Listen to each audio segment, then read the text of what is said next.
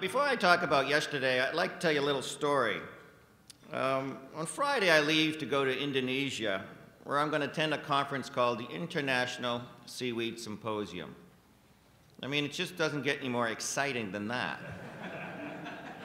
500 people that all we do from the moment we get up in the morning till we go to bed is talk about seaweed.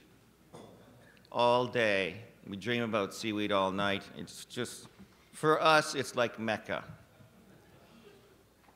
But what it is, it's 500 of the top researchers in the world in this field. It's 500 of the top industrialists in the world. And it gives me a chance to go and see just how is our company doing, because this symposium is only every 3 years. How are we doing against the rest of the world? And how does our research stack up against what everybody else is doing? The other thing that we like to do is when we go to these symposiums is we like to come home with souvenirs. And 15 years ago, when I went to the Seaweed Symposium in Valdivia, Chile, we came home with Dr. Raul Ugarte.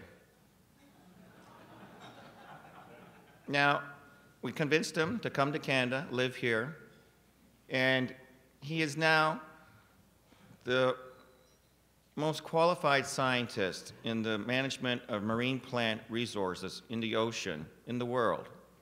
And he's looked on, whenever there's papers that need to be published, he is the person that people go to review those papers. 9 years ago, when I went to the Seaweed Symposium in Cape Town, South Africa, we came home with Dr. Alan Critchley, who was working in France, and we convinced him and his family to come to Canada and work as our Vice President of Research. There was nobody more qualified in the world to do what we needed to have, and we recruited him and brought him to Canada. He convinced us to sponsor a chair at the Nova Scotia Agricultural College. And that chair was filled with Dr. Balakrishnan Prithviraj, or Dr. Raj as we call him affectionately, who is now on his way to becoming a tenured professor. He's got 9 researchers working for him at the former Nova Scotia Agricultural College, now Dalhousie. And what we've been able to do is create really our own mini innovation ecosystem. Those people, along with the other 7 PhDs that we have on staff and the 25 researchers in total that we have, working with the scientific community here in Atlantic Canada at Dalhousie and National Research Council, Acadian, and various other areas, put together this consortium of people and really create world-leading technology right here from Atlantic Canada. So now, on that note, what I'd like to talk to you about is the bigger picture innovation ecosystem and what we learned yesterday and how it applies here in Nova Scotia. First, I want to address the talk given by Stephen Hurwitz. In that talk, he indicated that there were 3 requirements for successful innovation: great ideas, research and development, and financing the commercialization. Now, I might add that actually doing the commercialization, I think, should be added along that line. He did a great job of explaining how Israel had set up a venture capital industry which did not exist prior to 1992. And then he compared it to the new investment that the federal government is going to make to leverage private industry, venture capital, patterned around what they did in Israel. Now, do I think that that's an important step in the path to generating economic value through innovation? Absolutely. But however, I think there's something that's really important here. He talked about this from a Canadian approach. What we have to do is we have to ensure that there's venture capital management that is based right here in Atlantic Canada to evaluate Atlantic Canadian opportunities. Because if that's not here, it's going to be just that much more difficult for companies to obtain initial and subsequent rounds of financing. I think Stephen made an extremely important point when he said, how does a country and how does a region fund its first-generation entrepreneurs? Think about that. There's no point in developing an entrepreneurial spirit and culture as it exists at MIT and Waterloo if there's no way to fund these entrepreneurs. Avram Lazar did a wonderful job of explaining how existing sectors under severe challenges, here we're talking about the forestry sector in particular, can innovate to survive, perhaps not to the extent of historical success, but to the extent of being able to maintain a significant presence in today's economy. Now, I think this is particularly important, specifically in rural parts of Nova Scotia. The recipe of using innovation to radically improve productivity, expansion into markets outside the United States, the use of byproducts to create some kind of value-added product, along with the historical uses of lumber and pulp, and doing all of this in an environmentally sustainable way, those things are key to transforming that industry and to be allowing it to be successful in the future. Now, it may not be a perfect fix, but allows this industry to survive. As we take a look at this sector, he had 4 pieces of advice that I think we can use today. 1, projections can be changed. What he talked about is if you're going to go with the status quo and you look at continuing that, if it's a path that's not going to be successful, you can change that. You can find a way to move it. 2, you're not alone. The government and the academic institutions are there to help. And 3, take care of what you have now and innovate your way out of the unsustainable position that you're in.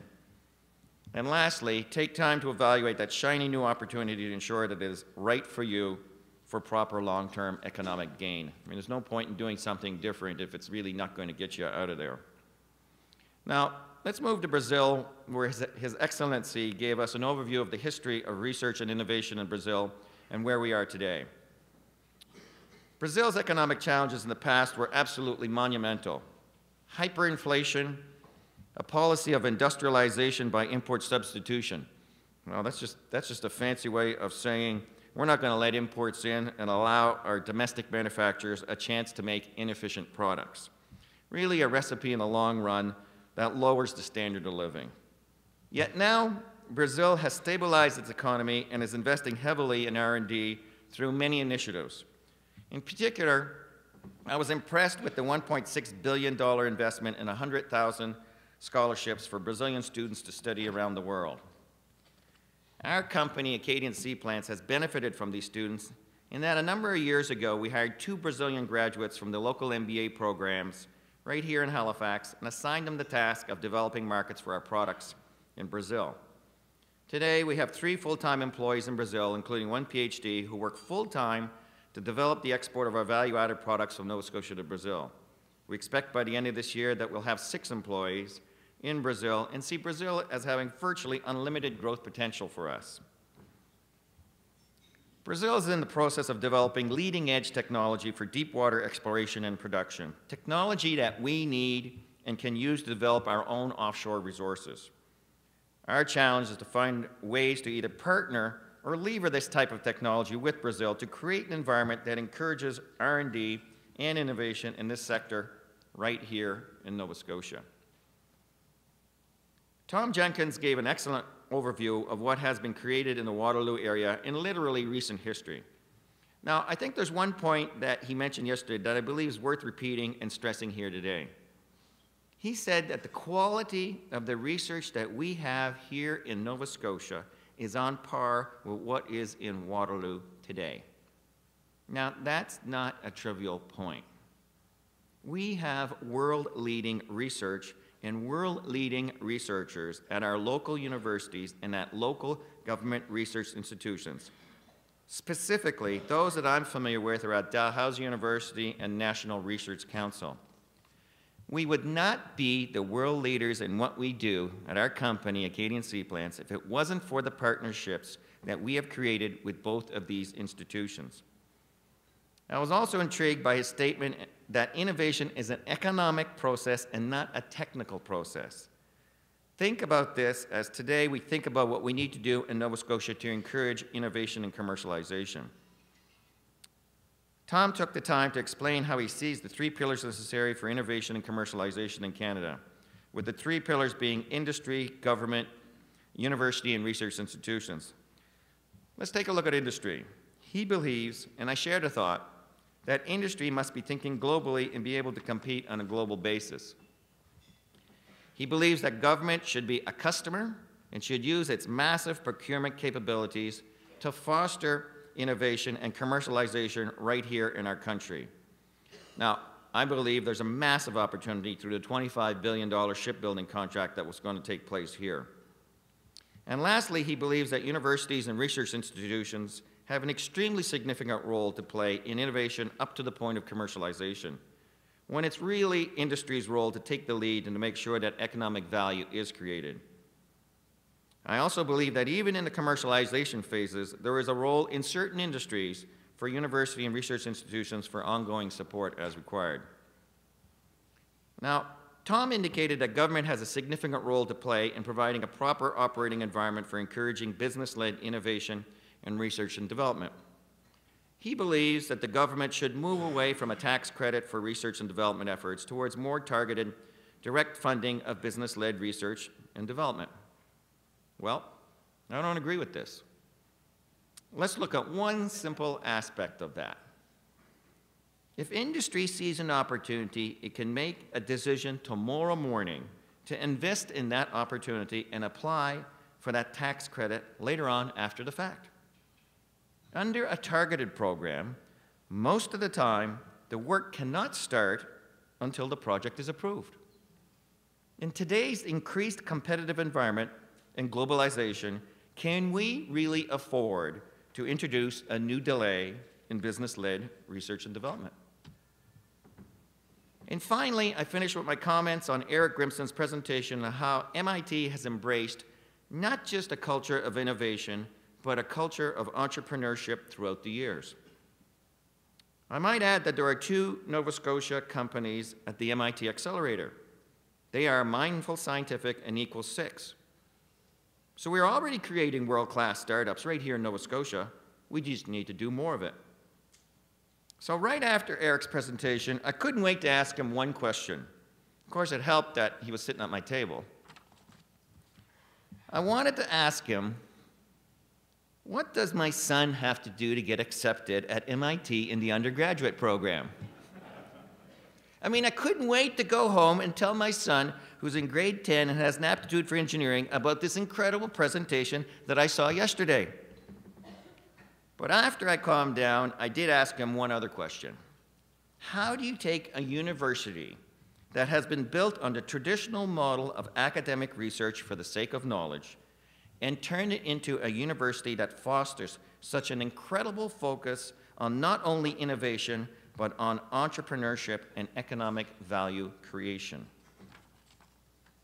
First, and this may seem simplistic, you have to decide that you want to do it. Tom, and now you, Richard, you must decide, do you want to have an institution that looks more like MIT, or do you want a more traditional university?